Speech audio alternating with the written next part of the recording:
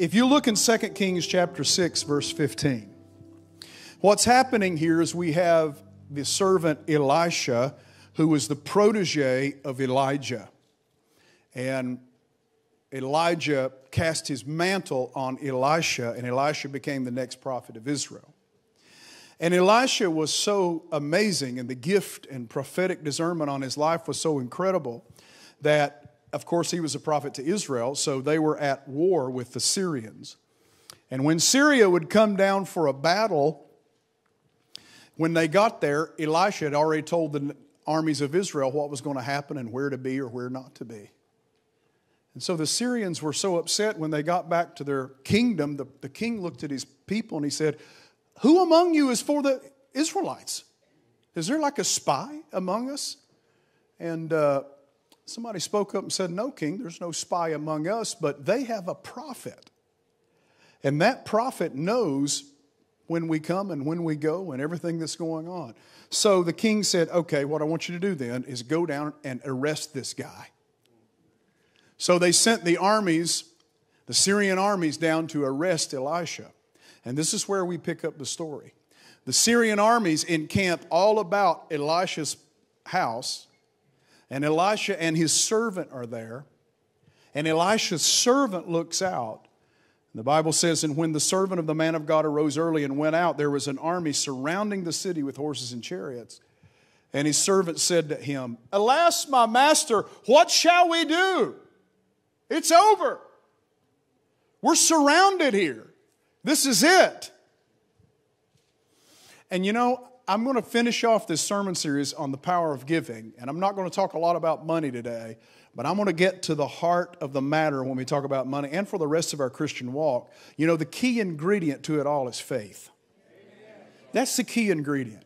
When it really boils down to it, the way we live our life, the way we pray, the way we conduct ourselves, the way we believe God for the future, the way we handle money, it all boils down to faith. We are either people of faith or we're not people of faith.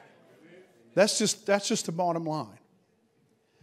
We're either people of faith or we're not people of faith. So I'm going to give you 3 things to elevate the faith in your life and to cast out fear, which is the enemy of faith. Because how many know we have a lot to fear right now if we would so choose to? I woke up, I think it was yesterday morning or the morning before, and I don't do this normally, but I grabbed my phone and I looked at the news stories for the day. And the first news story was a new COVID variant called Omicron that's coming out of South Africa that's appeared in Europe, and they might be shutting back down Europe, and America's under threat to being shut back down. Then the next story was of the Russians pushing in on Ukraine, testing President Biden to see what he'll do about it, kind of saber rattling. And I thought, okay, I'll stop right there. Those are 2 things that could wreck my life if I allowed them to, and wreck my week or my day if I allowed them to. We have plenty of opportunity to be fearful. But I'm going to give you 3 things that I believe will help you here. Number 1, you need to get the right perspective. You need to get the right perspective. This is what's happening in the story of Elisha and his servant. Elisha's servant looks out with a perspective, a natural perspective, which produces fear. A natural perspective which produces fear. Oh no! The armies are all around us. There's no way out. There's just 2 of us, Elisha. What are we going to do? And then the next verse, the Bible says, "So Elisha answered, 'Do not fear, for those who are with us are more than those who are with them.'" Change your perspective. And Elisha then prayed. And here was his prayer. "Lord, change his perspective." No, it's not really what he said, but it's in essence. "Lord, open his eyes that he may see." Give him the right vision. Give him the right perspective. And then the Bible says the Lord opened the eyes of the young man, and he saw, and behold, the mountain was full of horses and chariots of fire. In one instance, God showed that boy the angel armies and all the heavenly host around. Oh, hallelujah. How many knows God has surrounded his people with angels How many knows that angels come as the ministers of God? They come to serve the people of God.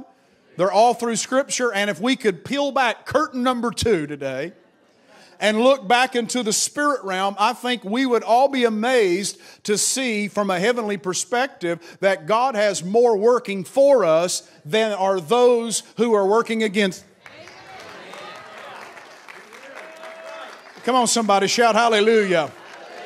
Let me give you something along these lines that I think is going to help you. And turn with me to the book of Ephesians. I'm just building faith on top of breakthrough, all right?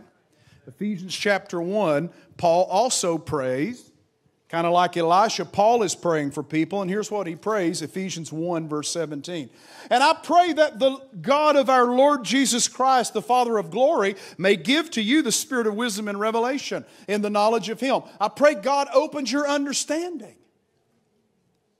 that the eyes of your understanding being enlightened, that you may know what is the hope of His calling, what are the riches of the glory of His inheritance in the saints, and what is the exceeding greatness of His power to us who believe. Paul is praying for the Christians that they would understand His calling, understand His inheritance, and understand His power. You know, at least at this point, he wasn't praying, God, help them out there. Lord Jesus, they're under persecution in Ephesus, and they're a minority there, God, among the pagan religions. And God, Jesus, give them some help, Lord. He wasn't praying that. He came from another perspective. Paul said, God, I just pray you let them see who they really are. Let them see who they really are in you. And notice the next thing. According to His power, verse 19, to the working of His mighty power, which He worked in Christ when He raised Him from the dead and seated Him at His right hand in the heavenly places, far above all principalities and power and might and dominion and every name that is named. So he's saying, Lord, I pray that they understand the greatness of what you did in Christ through them, and now you've raised Christ up above all of this stuff, above every government authority, above every king, prince, prime minister, and president, above every demonic spirit and principality, even above Satan himself. Christ is now seated above them all. And now let me show you something. Look over to the next chapter, in chapter 2. And Paul has these great words in verse 4. But God, who is rich in mercy, because of His great love with which He has loved us, we are saved by grace, not by works. Even when we were dead in trespasses, made us alive together by Christ. By grace you've been saved. And raised us up together. And raised us up together and made us sit in the heavenly places in Christ Jesus. So he's saying not only has Christ been raised above all principality, power, might, and dominion, and every name that is named, but you in Christ have now been raised up above all principality, power, might, dominion, and every name that is named. He said, no, I'm sitting right here in Elizabeth City today. I'm not with Him. I'm right here. Yes, you are physically, but positionally, spiritually, and in terms of authority, you've been seated with Christ in the heavenly places. So why am I reading all this? Because to get the right perspective, you need to realize that you're living here on earth, but that's not your perspective. You've been seated in the heavenly places in Christ, and that is your new perspective. That now we're going into the fight already knowing that we win on the other side. We're walking into the battle already knowing that we have the victory over it in Jesus' name. We encounter sickness already knowing that by His stripes I am healed. Hallelujah. We encounter discouragement already knowing that Jesus said, in this world you'll have tribulation, but be of good cheer. I have overcome the world. Hallelujah. We're walking into the things and the fight has already been fixed. The victory is already ours. We're not looking up on our problems. We're looking down on our problems. Come on, somebody put your hands together and give the Lord a shout. Look at your neighbor and say, get the right perspective. Second thing that's going to help you overcome fear and elevate your faith is stop blaming God for all your problems. Stop blaming God, because I tell you, when we start looking at life like that everything that happens is the sovereignty of God. And I do believe in the sovereignty of God, but I think there are issues in Scripture. There are contingencies in the earth realm that God has placed that we need to understand. There's free will of man, and there's a lot of things happening here, okay? Because if everything happens is God's will, then we got to take that every disaster and every flood and every COVID variant and every cancer patient. I don't believe all of that is God's will. It happens under His created order that is fallen, but God has come from heaven and connected with us to bring us hope and salvation and deliverance in the midst of a fallen generation. So if we always blame God for everything bad that happens, it deactivates our faith to believe Him for anything good. If this is just the will of God that I'm broke and in poverty, then it must be God's will. Then you start getting this attitude. God, why'd you do this? Why did you allow this to happen? I don't believe that's the issue at all. Maybe in our prayers, maybe we ask with the wrong motive, James chapter 4. Maybe the timing isn't right yet, and the manifestation of our answer hasn't come yet, Luke chapter 11. Or maybe we prayed contrary to the will of God, and we're believing God for things that wasn't according to His will or His plan, Acts chapter 21. Or maybe we need to just grow up and realize that God doesn't serve us, we serve God. That He isn't a heavenly slot machine, but we're in a loving relationship with Him. Oh, somebody shout hallelujah. So let me give you two examples from Scripture I think that really emphasize this. Number one, Mark chapter 9. Jesus comes off the Mount of Transfiguration. He's been up there transformed with Peter, James, and John. He comes down into the valley, and the rest of the disciples are here trying to cast out a demon from a boy, and they can't do it. The demon is too powerful for them. And so Jesus comes down the mountain, and the first thing He does is He rebukes the disciples because they're off in a corner over here talking to the scribes. And He walks up and He says, "What are you talking to these guys for?" And I don't know exactly what's going on, but I do know that the scribes did not believe in resurrection, and so I'm going to make an assumption. And that is that the scribes also didn't believe in miracles. And if they didn't believe in miracles, then Jesus is coming and correcting the disciples, basically saying, if you're trying to work a miracle, why are you over here wasting time arguing with people who don't believe in miracles?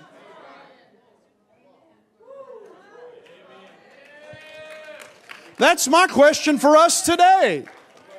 Why, if we're believing God for signs and wonders, do we sit and listen to someone who doesn't believe in speaking in tongues, doesn't believe in casting out demons, doesn't believe in laying hands on the sick, believe it all passed away with the apostles? I want nothing of it. I'm sorry, I'm just being plain. It's all that turkey must have amped up my tryptophan or something. It's like having a reaction. If you want miracles, get with some miracle working people. If you want faith, get with some faith believing people. If you want to see healing, get with some people that believe in laying hands on the sick. Hallelujah. If you want some Holy Ghost fire, get with some tongue talking, shouting, devil casting out Christians. Hallelujah.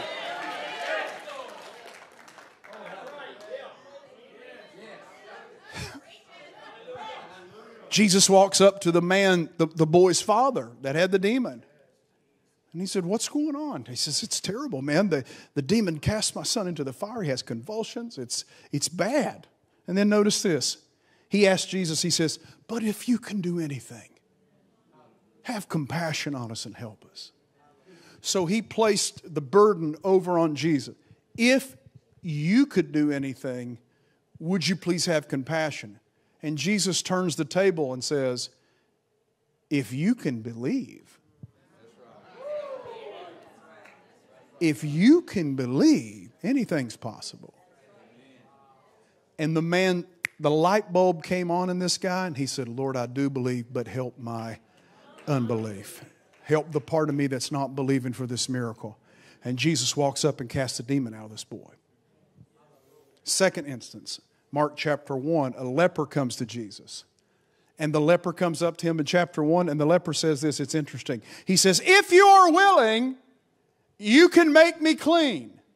If it's in your sovereign control." if it's in the decrees of God. And Jesus looks at him and says, I am willing. Be thou cleansed. When I go to God for healing, I often think of that passage because the revealed will of God to me is healing. He said, you shall lay hands on the sick and they shall recover. By my stripes you are healed. By my stripes, 1 or 2 Peter, you were healed.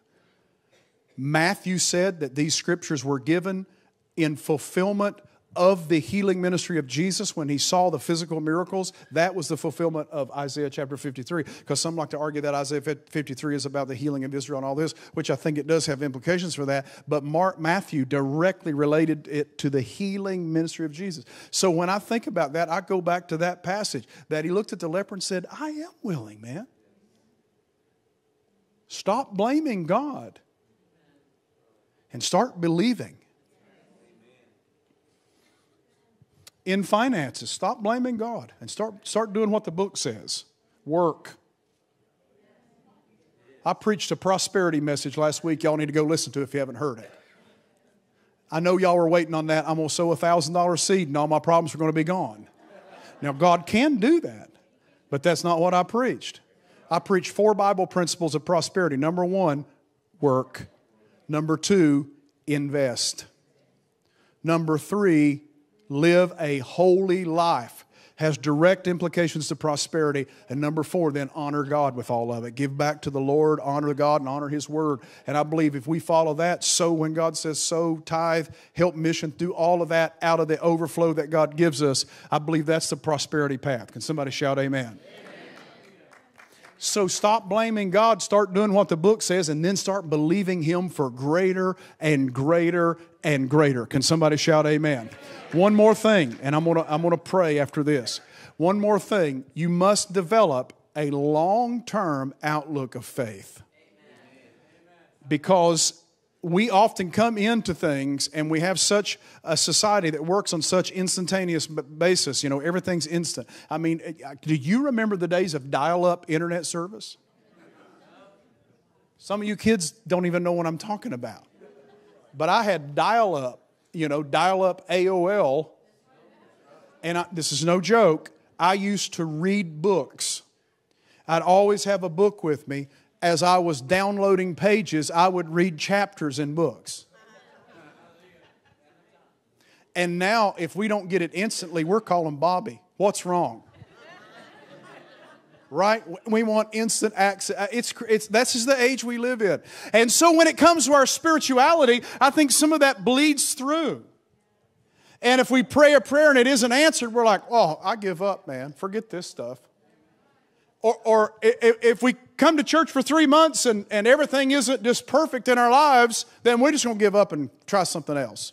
No, let me show you something. You don't come to Christ and add on your mess to Jesus, or add Jesus onto your mess. You got to lay down everything. Take Him as your all. And then a divine exchange happens. When you turn it all over to Him, He comes and pours His righteousness into you, and He puts something in your spirit that's going to last. And it's a long-term outlook of faith, because faith has a sticky nature to it. When you believe and you have the faith of God, it sticks to promises through thick and thin. Faith has a perseverance to it. It doesn't give up when things go bad. It doesn't give up when storms and trials come. It keeps pushing. It keeps persevering. It keeps knocking. Jesus said, ask, seek, and knock. In the original Greek, they were all continual verbs. I'm going to ask and keep on asking. I'm going to seek and keep on seeking. I'm going to knock and keep on knocking. What if I don't get an answer? I'm going to keep on knocking. You prayed for your loved ones. God saved my whole family. 3 months later, they're not saved. You going to give up? No, we're going to go back to knocking. I know people, there was a guy in my home church who was a preacher. His mom and dad were great saints of God. They prayed for years that this boy would get saved, and he never did. They died and went to heaven. After they were gone, he got saved, called to preach, and lived the rest of his life ministering the gospel. I'm telling you, some things we won't see until we get over yonder. Hallelujah. Because our prayers don't just go away. They stand as memorials before God. And God sees them before His presence always. Faith has a stubbornness to it. Faith won't take no for an answer. No, we believe in this thing. I thank God for my wife, Jackie. That was her M.O. I mean, it's no, Hans, we're believing for this thing and that's it. When we came to find a place to live, I would do all the research and whatever needed to be done, but then, and we always came together on decisions, but I would defer to her because I knew I would settle for less than she would. And to Jackie, it was a faith thing. It was a faith thing. And I thought, well, I'm just going to go through this process until something rings her bell. And she says, this is it. We're not compromising for anything else. The house that I live in right now, we went to it and we saw it the first day. And we walked back out to the car and we sat in the car and Jackie said, I think I just found my home. I was like, but thank God for someone who wouldn't settle for no or for less. We're all in. We're just all into this thing. Amen? If you're going to jump in the pool, we might as well jump in the deep end. Come on. You better be all in or all out. Hallelujah. Lukewarm you don't want to be. Get all in and believe for everything. Believe for everything the book says. In Hebrews chapter 11, we're given the great hall of faith, the great litany of faith believers in the past, right? And so he starts out and he talks about Noah. Okay, Noah was a great guy. Noah's a great guy of faith. But listen to Noah's life. Noah lived over 900 years. And Noah built an ark. And he built an ark for a flood that God told him was going to happen. But yet it had never rained in history.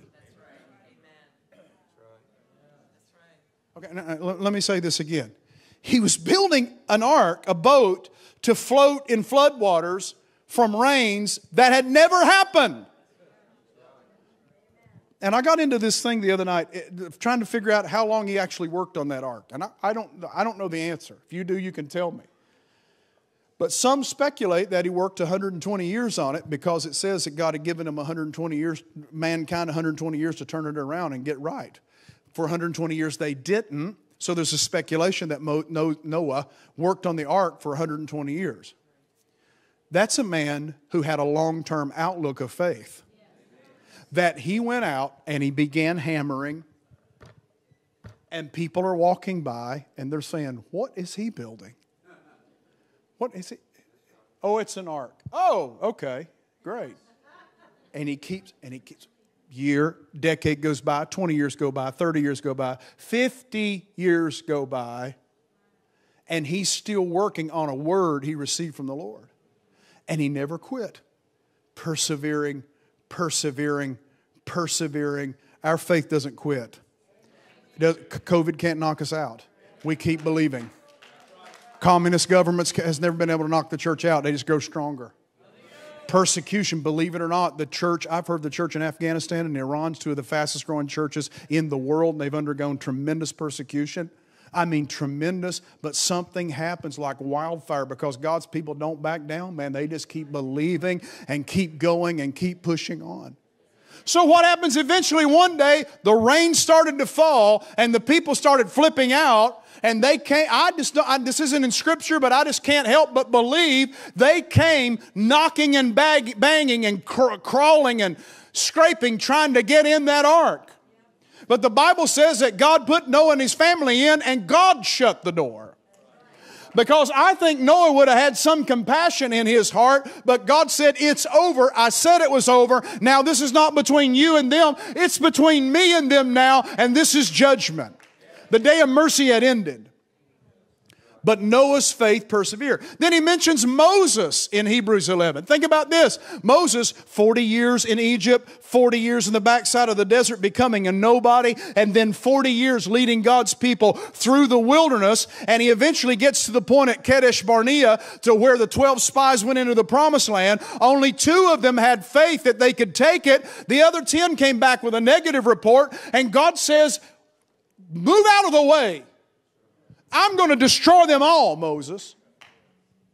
This is ridiculous. But he intercedes for the people, and Moses hangs in there. And listen to this. Who would do this? Who in this room would do this? He went on for years with that rebellious crowd, knowing they would never make it to the promised land. He led a people that he knew would never attain the goal that they set out to attain. And then even Moses died looking into the promised land but couldn't walk into it. Come on, somebody say, my faith perseveres. Think about even Joseph. Joseph was, 17 when he received the dreams of his family and the stars and the sun and moon and all that bowing to him and the sheaves of the field bowing to him. And then it wasn't until he was 30 that he's brought out of the prison in Egypt and elevated to the height of the kingdom. So that's a good 13 years of being betrayed, being sold as a slave, then being betrayed again, being put into prison, and then being forgotten in prison, and then eventually having the promise come. I'm telling you, our faith doesn't quit. Our faith sticks to it. And I'm telling you, you hang on to Jesus, you're going to make it. Whatever comes, you're going to make it. You're going to work. It's going to work. Come on, we're going to make it. We're almost out of 2021, and I feel like shouting. Hallelujah. I was like shouting when I got out of 2020. I feel like shouting greater when I get out of 2021. Hallelujah. Why? But I thank God for what He's been doing in the midst. There's stuff happening around the globe. I'm able to preach on a monthly basis, crusades all over the nation, seeing people radically saved and, amazingly healed because God has done something even in the midst of what Satan has started. God is turning it around for His good and doing some amazing things. Maybe there's some people that we lost and it's terrible. It's heartbreaking. There's some people who left church and that's heartbreaking. But I'm telling you, those of you who've stuck in, we're coming out of this fire being tried. Hallelujah. We're coming out like gold. Hallelujah. We got a faith like we didn't have 2 years ago, brother. We got a stick-to-itiveness like we didn't have about 5 years ago. We've seen things now we've never seen before. And God's saying, you just hold on. I'm going to show you my glory. I'm going to peel back the heavens. You're going to go to a level you've never been before. Don't quit now, my brother. Get fear out of your life. Believe God for the best. Believe that He's going to do everything He said He's going to do. Come on, somebody shout hallelujah. Come on, just give Him a wave. Say, God's going to do everything He said He's going to do. Come on, we've been looking for the Lord for generation after generation after generation. But we very well could be the generation that's standing here one Sunday morning and we hear a shout. Then we hear a trumpet blast. And then the heavens peel back and God receives His church. Come on, we could be that very generation. They said it wouldn't happen, but I'm telling you, every word in the book He's going to bring to pass. He's going to do everything He said. Look at somebody and say, I'm not quitting.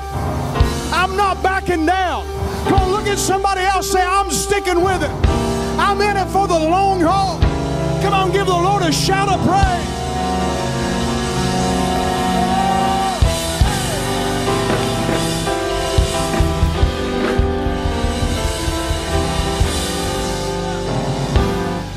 Hallelujah, hallelujah. Come on, you're going to make it. We're going to make it. Bob, we're going to make it. Hallelujah. Jimmy, we're going to make it, man. Oh, hallelujah, hallelujah, hallelujah. Hallelujah. Brother Leonard, we're going to make it. Brother Mac, we're going to make it. I'm going to see y'all over yonder one day. We're going to have a shouting time. Hallelujah.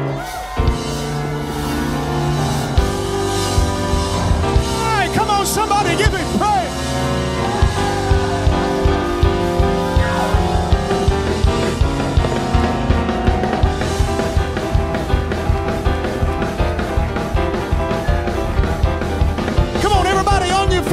on, shout hallelujah. Yeah.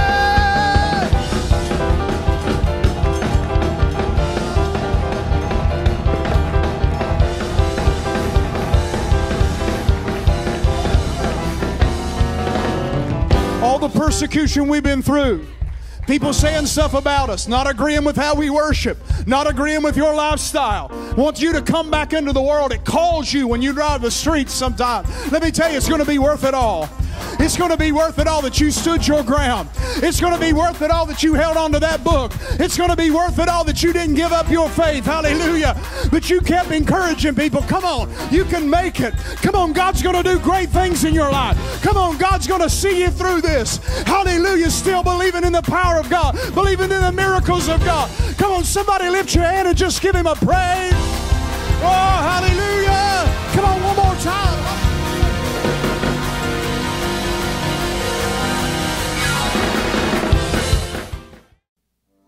Thank you so much for joining us online, and I hope the message was a real blessing to you. You know, eternity is a real thing.